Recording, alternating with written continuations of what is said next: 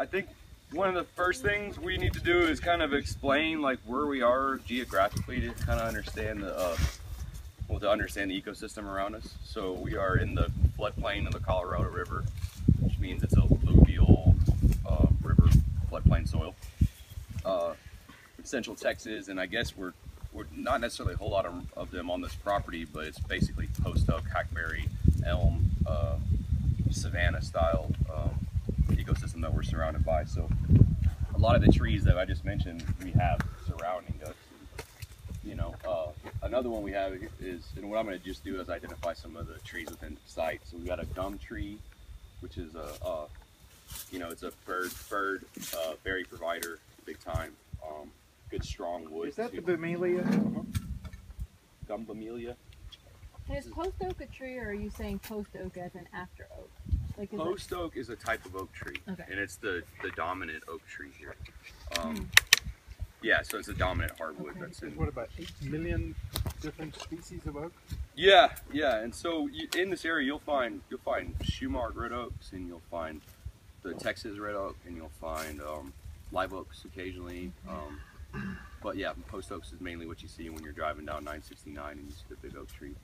But yeah, so the next one we have is a fruit producing native that we have is the persimmon. Persimmon is a dioecious tree, so there's male and female. You'll see their green fruit turning into black right as we go into to fall, and you'll see it in raccoon poop everywhere, and you'll see it all over the place. So it's a big wildlife food provider, totally edible to people too. The Texas persimmon you can use as an indicator most of the time to let you know whether or not your land is good for the persimmons in general.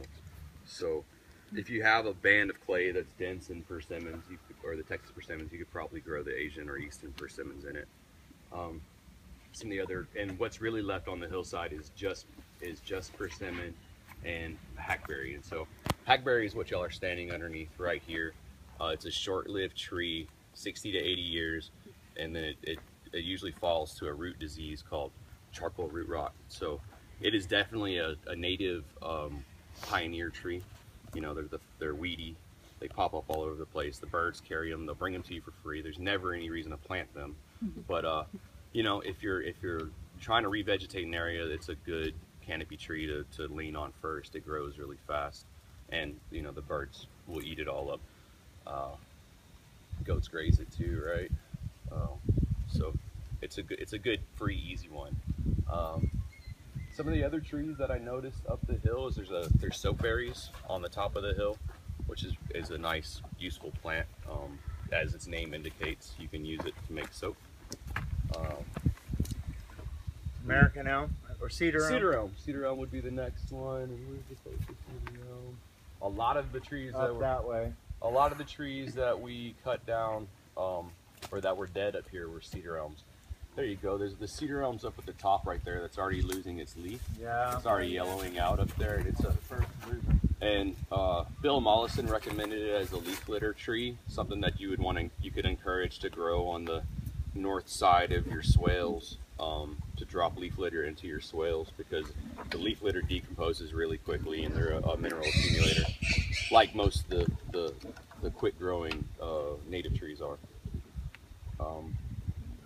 So that's what we have going on out there. One of the other things I wanted to do is kind of walk out into this fallow area of the garden and kind of show some of the families of plants that are coming up here naturally.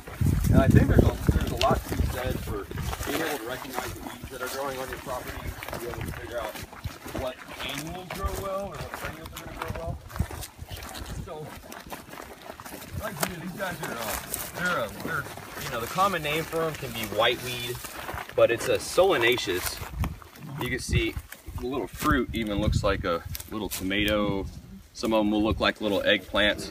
But you can use this guy as an indicator that peppers will probably grow well in this soil, that tomatoes will probably grow well in the soil, eggplants will probably grow well in the soil.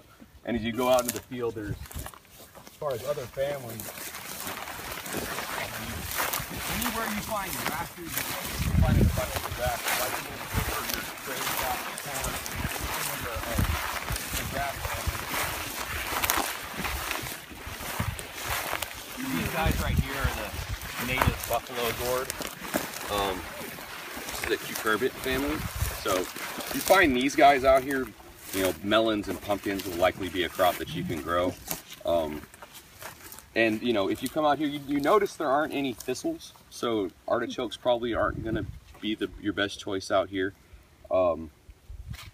There's not any, it doesn't look like there's a lot of native annual legumes either. So I would imagine beans and peas are a little bit harder to grow here. But yeah, I think that it's a valuable tool to start learning your plant ID, so you can come out into fields or in clients' locations or on farms or whatever and look around and see what wants to be there already. So, you know, I would say, you know, bindweed, if you see a lot of morning glory, sweet potatoes might be something that is going to do well out there. Because a lot of these families, not only are their blooms similar, their requirements in the soil can be similar also. So that's one thing to observe. This little guy right here, what is it? It smells so good. It's a euphorb, spurge is what people call it, and there's lots of different types of spurges. This is something you see people pulling all the time. I think it's like the least harmful of weeds you can have in the garden, and it's also a phosphorus accumulator.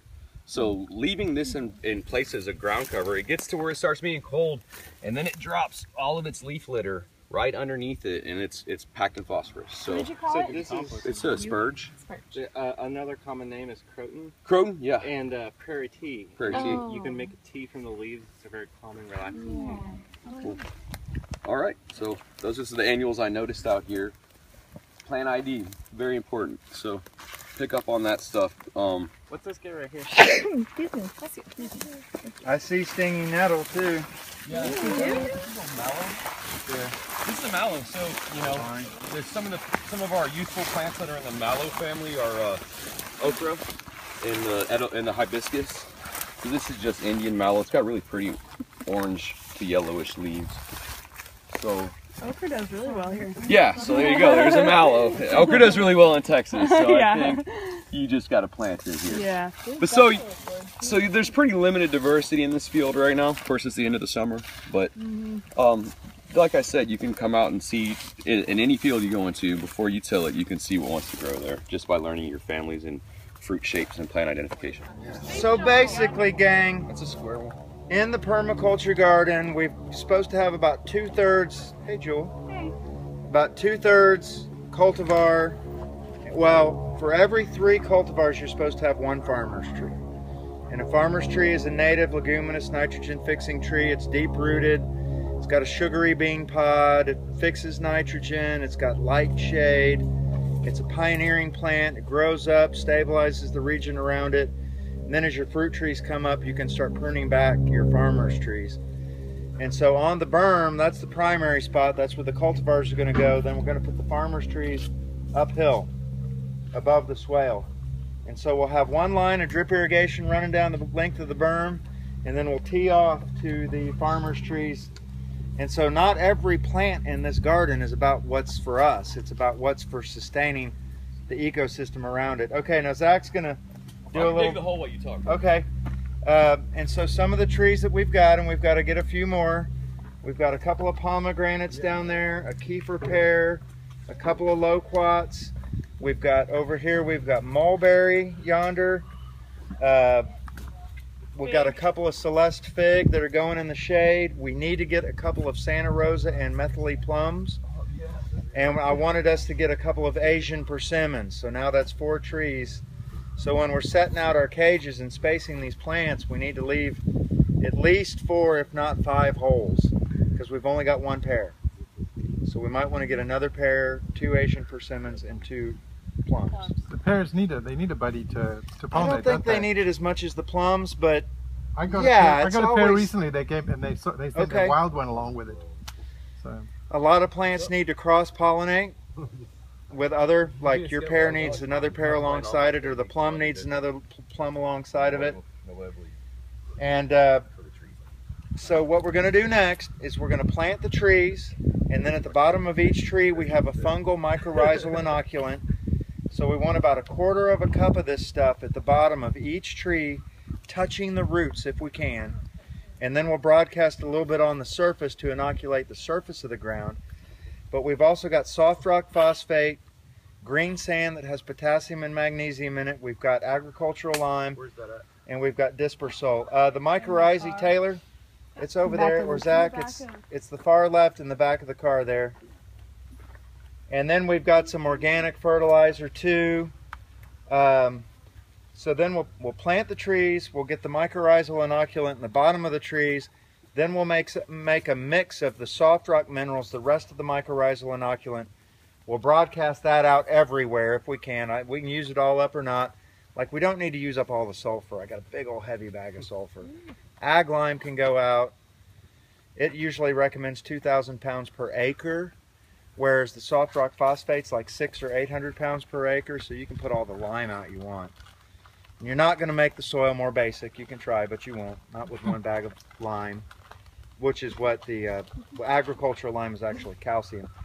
Then we're going to put the cover crops out. So trees, soft rock minerals, and for cover crops we've got clover, we've got ryegrass, which is already out on the hillside now. We've got plants from the Apiaceae family, which is dill, parsley, and cilantro.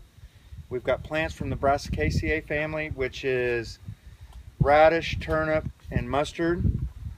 And then we've got Austrian winter pea, and that's in the Leguminaceae family. That's what the pea family is the legumes. Okay, I think Zach's ready. Okay, so planting in a berm is a little bit different than planting trees in native untilled soil. So normally whenever you plant a tree in the ground, if it's of decent size, you'd want to dig out a big hole, loosen the soil a minute, backfill it. This stuff's already loosened, thanks to all you guys digging the swale. So I literally would just dig the size of the pot that needs to go into the ground. You can use the pot you're going to plant to make sure that you're getting it at the right height, that your hole's wide enough. Once you got that going on, we're just gonna put this in because the soft rock minerals are. That's all on top. And it's gonna be top dressed. That's the only thing that needs to go in the hole. Yeah. So this stuff right here it's a organic fertilizer that's been inoculated with mycorrhizal fungi. Mycorrhizal fungi is a fungi that does a symbiotic connection to the tree, relationship with the tree, get available from the soil. So if there's unavailable phosphorus specifically, mycorrhizal fungi will create this specific relationship with this tree. And so that stuff's in here dry and dormant and ready to be exposed to root. So what you want is root contact. And so on a fresh transplanted tree, you're just gonna dust the bottom and the sides of the hole. Dust the bottom, and then I dust the sides. And a lot of times you'd want to break up that root ball, but these look really nice in their pots. There was no circling roots, they were just barely rooted to the outside, so I'm not going to disturb it at all. You can top dress with this stuff to existing trees. You just want to kind of rake back the mulch that's there or whatever, try to expose it to the bare soil, and then cover it back up with mulch or with fresh mulch or with compost to encourage the roots to come up to it. So that's it's been dusted. And then you want this grade either slightly below, so we're talking a ½ inch or so to make a little pool around it, or level with the grade. You do not want it above the grade, and you do not want it too low in the grade. That really depends on the species you're growing, on how affected they'll be by it. Loquats can be grown from stem cuttings, so as long as you're within a reasonable range, it's going to root out anyways from whatever point it makes soil contact with. So kind of loosen it a little bit and then just backfill around. And one thing I like to do is just build a little tiny berm circle around the outside, just kind of pat the clay, and that'll encourage water to sink down around the root ball rather than run off the top of the berm, and just enough to capture an inch or two of water. And then, do we have mulch too, Kirby Fry? Green manure. Oh, I see. Okay. We've got coarse mulch over there. So at the base of each one, we can use the coarse mulch for this stuff, man. Okay. So I guess we'll do, after we spread the cover crops and before we put on the cages and run the irrigation, we can take a wheelbarrow of that coarse mulch and put it around the base of each tree. But yeah, that's it. And you just kind of want to tamp it so it doesn't wash out when you go to water. That's it, and then soak her in.